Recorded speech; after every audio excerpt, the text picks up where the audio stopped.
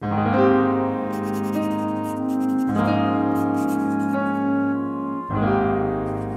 it is Monday, July 24th, 2023. I'm Chris Remo, and welcome back to the New York Times Crossword Daily Solve. It's a Monday puzzle today, which means we should have a relatively approachable, gentle, themed crossword to start the solving week. Hope you're looking forward to that. None of that jumbo grid business from yesterday's Sunday puzzle, although I did very much enjoy that Sunday puzzle. In any case, today's approachable, ordinary-sized grid is brought to us by Laura Sexson, Victoria Rojishka, Kathleen Quinn, and, as always, the indomitable Shoalmaster and the incredible Horan family. So thank you so much to the 5 of them benefactors of the Daily Solve Patreon campaign for their generous support.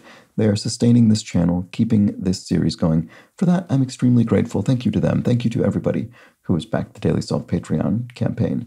It does mean a lot to me, and it does keep it going. So thank you. And if you'd like to support the channel in that manner, you can head over to patreon.com/dailysolve or click the link in the description field. There, of course, you can find the bonus videos, and for benefactors, the Let's Trek the Crosses Daily Solve official mug. All right. It would also be great if you could subscribe to the channel on YouTube. That's a huge help. And you could also join the Daily Solve Discord chat server if you'd like to chat and hang around with other members of this community and discuss crosswords and other puzzles. All right, let's get on to today's crossword. Let's solve it. This is a construction by John Eubank, who's constructed around half a dozen puzzles for the New York Times. It was edited, as always, by Will Shorts. And of course, it's a Monday-themed crossword. So let's start solving. Let's see what's in store for us today. Blank Newtons, chewy snack. Fig Newtons are those little fig-stuffed treats. Blank point, where lines converge. A focal point, I would think that is.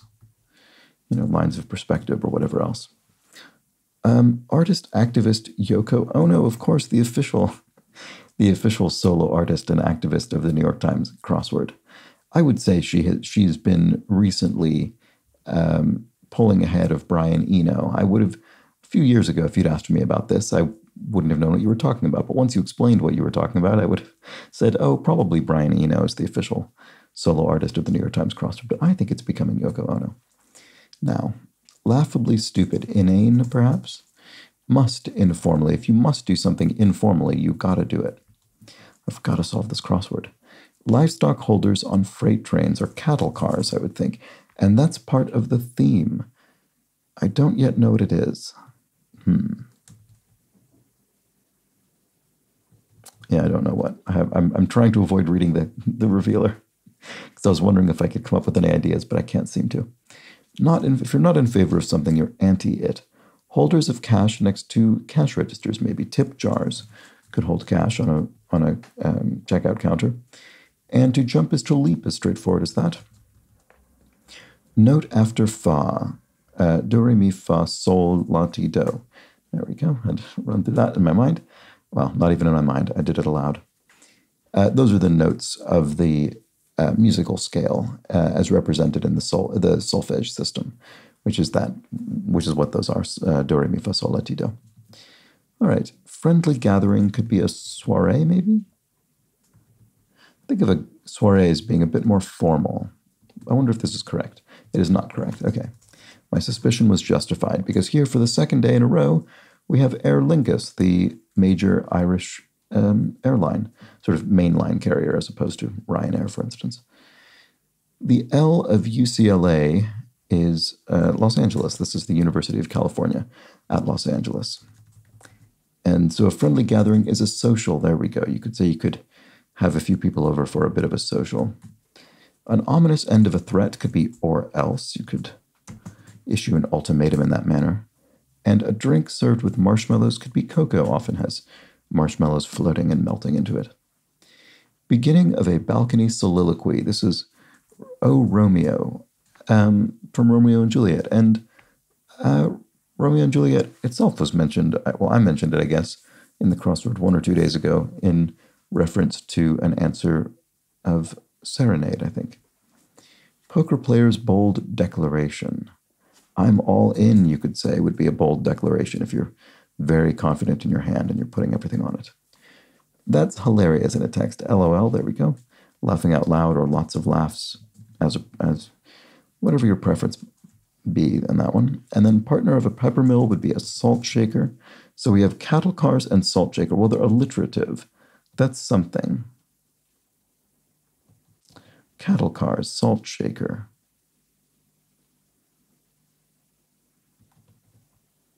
There are ATs and Ls in there? I don't know. That doesn't seem very sufficient. Yeah, I don't know. Like, oh no, it's not salt shaker. Oh, maybe they'll end up being anagrams.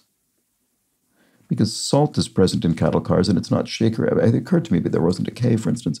Let's see. So Les Miserables. So not a salt shaker, but what is the partner of a pepper mill? A salt.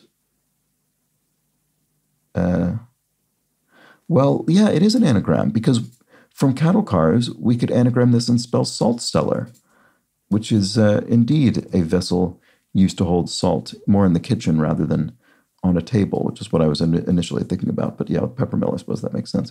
So, right, so these are anagrams. Okay, so that'll be the theme somehow.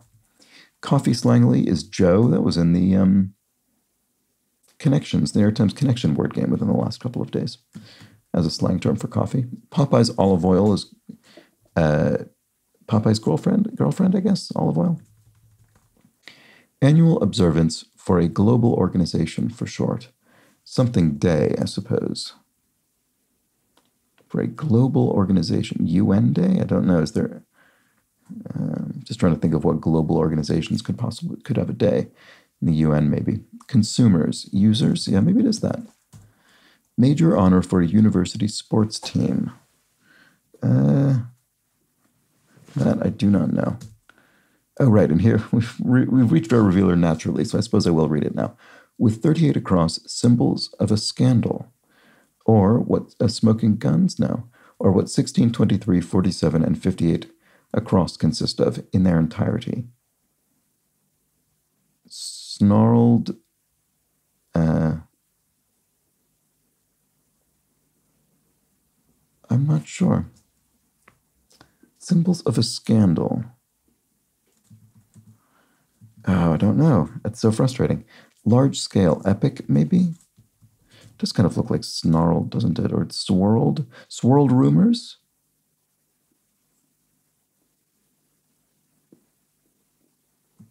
Oh, never mind. That would be spelling rumors in the British manner, which wouldn't be appropriate here. Anyway, never mind. Okay, I still don't know what this is. Major honor for university sports team. Right. NCAA something? Scarlet letter. The scarlet letter is a symbol of a scandal in the sense of, Hester Prynne wearing the scarlet A for adulterer.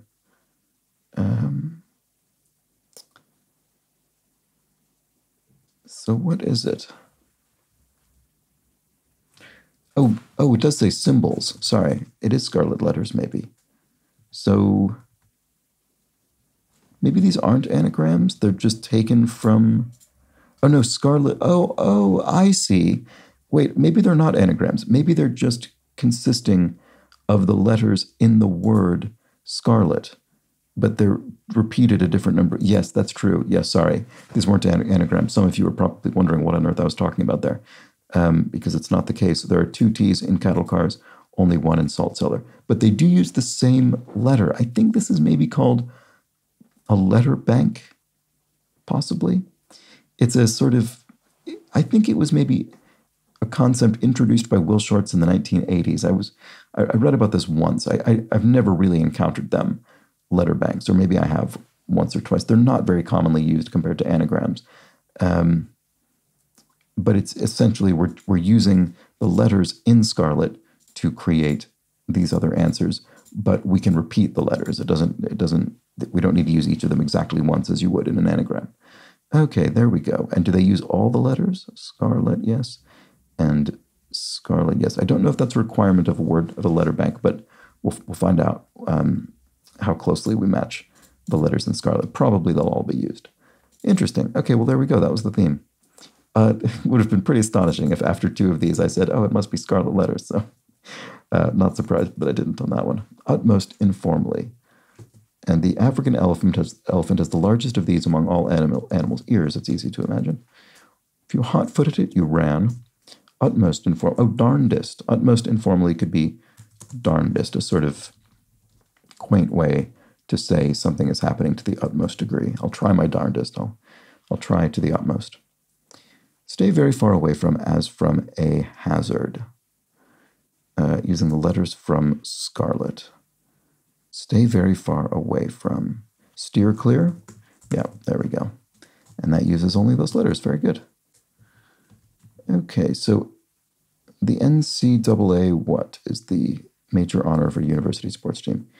NCAA trophy doesn't fit? I don't know. Have the engine on while parked is to idle your vehicle.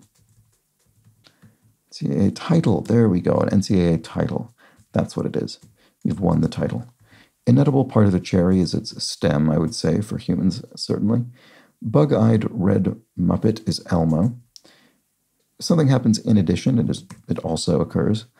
And 57, Uncle associated with the 12 down. Uncle Sam associated with the USA, presumably. Oh, here we go. The world's third most populous country after China and India. There we go. Yes, indeed. The United States. And then an African grazer is a new, presumably, let's check the crosses. One who accepts defeat gracefully is a good loser as opposed to a sore loser.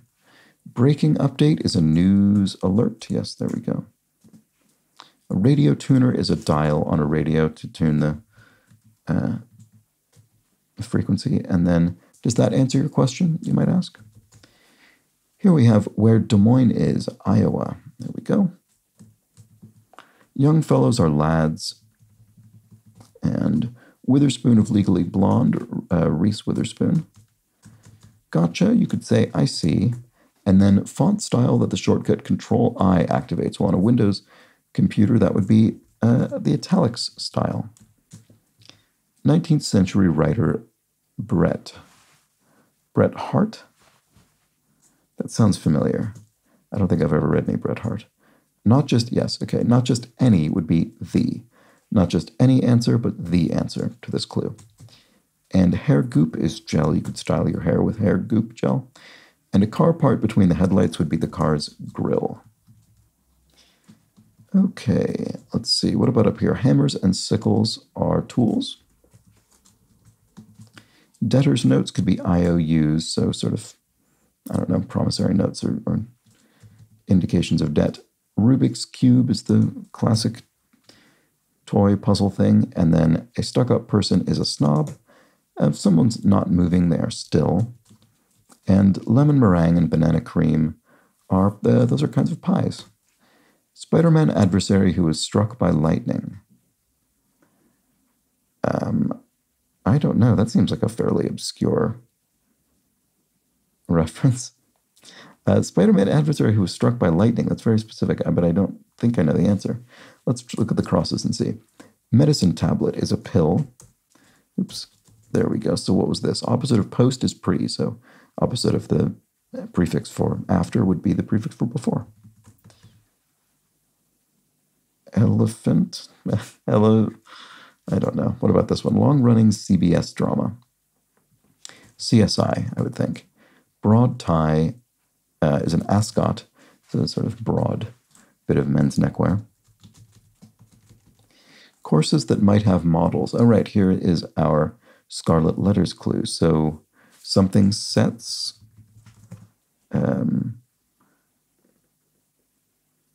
Circle sets. I don't know why that would be anything. Doesn't fit anyway. There's no I to use. Oh, that's annoying. I was thinking maybe train sets or something, but it doesn't. Obviously, that's not correct. A doofus could be an ass, maybe. Let's get rid of this. That could be wrong. It's clicked on a desktop, an icon on a computer desktop.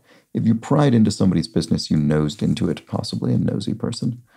Guitar clamp is a capo, so this is used to, you clamp it onto the neck of a guitar, and it essentially adjusts where the neck of the guitar begins for the purposes of the frets, so it basically raises the whole kind of note range of the guitar by one semitone for each fret, up the neck of which you position the capo. The Magic Flute E.G. is an opera by Mozart. Down in the dumps, if you're down in the dumps, you're sad. Are you kidding me, you might ask? And Spanish houses are casas. So there we go. So courses that might have models. Oh, classes. Something classes, models. An economic model, or a sort of model of an atom, or a biology, a sort of anatomical model. Car classes? No. Why do I not see what this is? I don't know.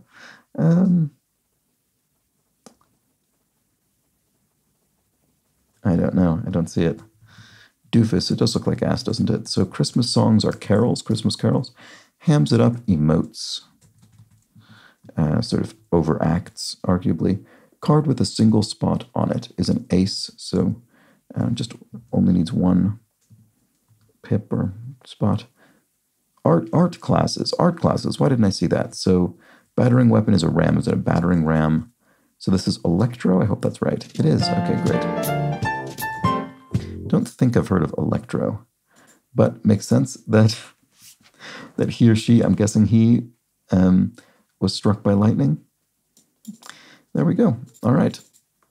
So we had our scarlet letters, the letters of the word scarlet, used to construct our theme answers. So a nice, relatively simple theme, all things considered, in the sense that we could answer it mostly from simply the clues without any reference to the theme. Well, and then I suppose as well, symbols of a scandal could be scarlet letters. You don't need to know anything about the theme. But then once you do, it's nice to sort of fit it all in there. It came together well. It's a good Monday theme, able to be solved through ordinary clues alone. But it was nicely constructed, and it used a sort of puzzle mechanic that I've rarely, if ever, encountered in the crossword. I may well have and just don't remember it, but I think that's called a letter bank. I think that's what that is.